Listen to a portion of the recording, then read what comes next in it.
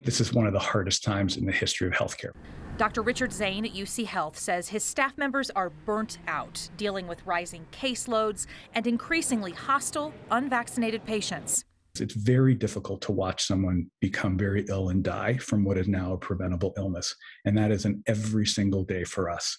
About a third of hospitals in the state say they could be short on ICU beds and staff in the next week. State data shows there are only 123 open ICU beds in all of Colorado right now.